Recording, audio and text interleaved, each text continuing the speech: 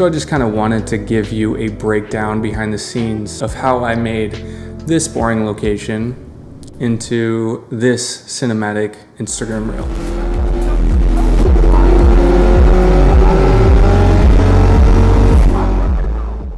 As you can see for this one, we had like absolutely zero location. The absolute best I could do was position the bike in a way where I would get some bokeh without much detail in the background.